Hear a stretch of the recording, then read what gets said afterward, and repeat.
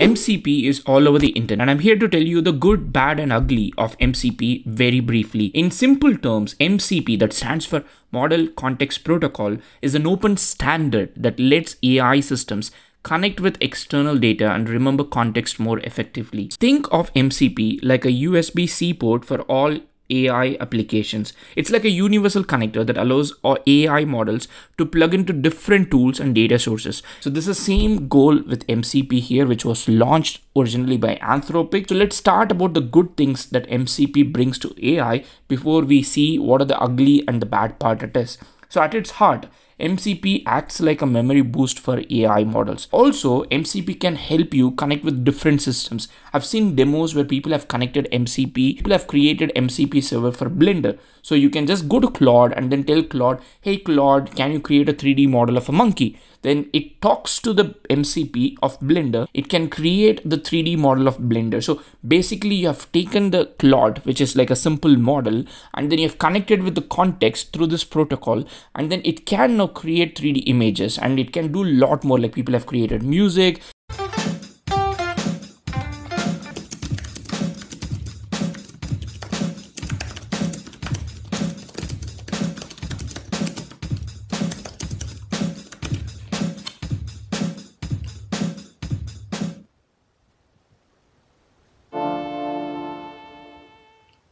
Basically, an MCP powered chatbot can maintain session continuity by having a memory layer, can talk to different tools and systems.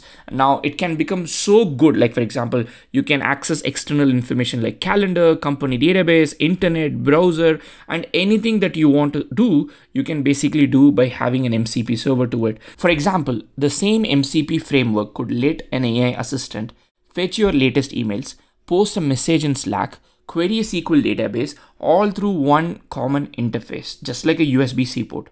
So this standardization not only saves development time, it also means AI systems can seamlessly hop between different tools while keeping the context. As Anthropic, the creator of MCP, explains, MCP replaces today's fragmented, siloed integrations with a simpler, scalable architecture where AI systems maintain context across different tools and datasets.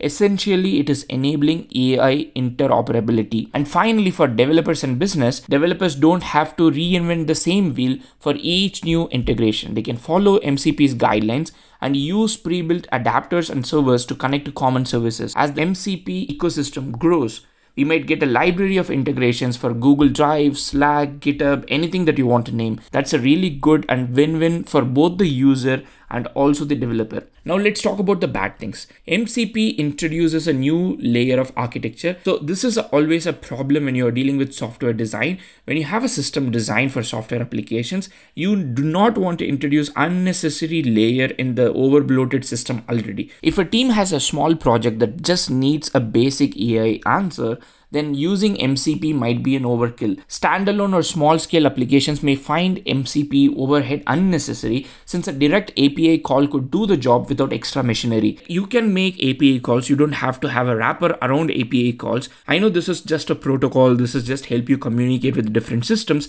but you could directly write that API connection rather than using an internal or the middleware kind of a protocol, which in this case is MCP, that can lead to one is the overhead that you have got, and also performance and scalability issue. So the fact that it is not yet a plug and play universal solution, imagine like what happened with OpenAI GPT store. Like I don't see anybody creating any GPTs, and you don't know if MCP would end up in the same situation. It solves some integration problems, but it also introduces new considerations of its own.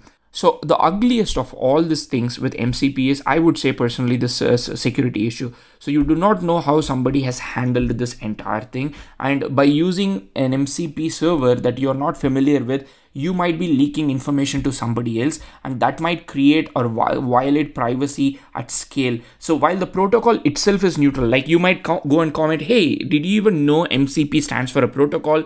It is not a tool, it is not a software, it's just a protocol. The problem here is that just in the name of this protocol, there are a lot of clients and servers that people are creating, and we do not know how effective, how secure, and how much they value privacy of somebody, and this could be helped to violate somebody's privacy, even privacy at scale. So when you deploy things at a scale, this can create a problem. Also, the biggest thing is, if you're a software team, do you want to add a system? Do you want to add a solution to your existing system where the layer connects to a different tool which you do not control? And anybody who has created a software, you have got third-party systems. Like for example, if you go to Salesforce, you've got a third-party marketplace. You know that it's a big pain to manage these third-party integrations, because your customers would use the tool and then come back to you and then raise a complaint, while that is not a tool that you own or you maintain, and this creates a lot of issues. I think that is my biggest problem with MCP, about how MCP as an ecosystem is going to evolve.